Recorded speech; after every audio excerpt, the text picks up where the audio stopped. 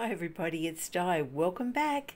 I just wanted to do a very quick flip through for you of a little file folder folio that I have done. I've made the closure with recycled envelopes, so it's really yummy. Instead of putting some metal eyelets in here, I've used some tatting. And also on the inside I've stamped and stenciled. I wanted it to look as rustic as possible, and you can see it does. It looks really rustic. Right, so on every spine, on the 3 spines, I've put some very fine muslin. This is a tribute to Edith Holden. So I've just got some cardboard bookends. One little pocket here, which is adorable. The background paper here is from Ruby and Pearl, and the rest is Edith Holden's own handiwork, and she was such a wonderful artist. Okay, so I'll just, we'll just move it like this so we can get a good idea. So that's the cover. It opens up, and then we've got a flap. And just in here we've got a pad with several papers in there. Keep it as thin as possible. Some lovely trim there, which is from an op shop, and it's all faded and beautiful bottle green. The tiniest little seam binding I've ever seen.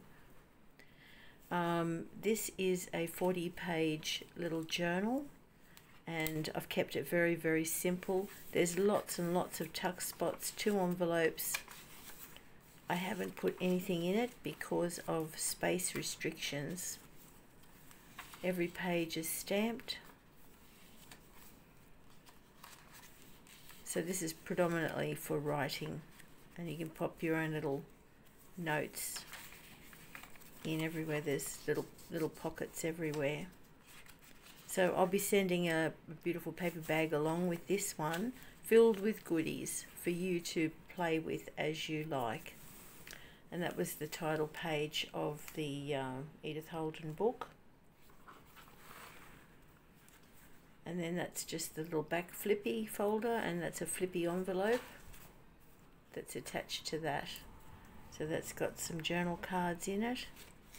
And then we've got a little pocket here with some seam binding and some paper, and this is just a really tall. And then the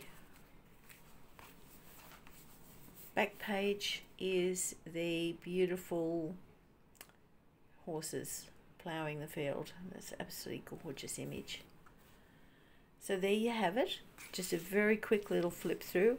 I hope you'll enjoy that, and I'm not going to list any of what I'm making at the moment. I want to get quite a bundle happening so that I can put it in it's either on Etsy or Ko-fi, but I'll let you know to keep an eye out on that.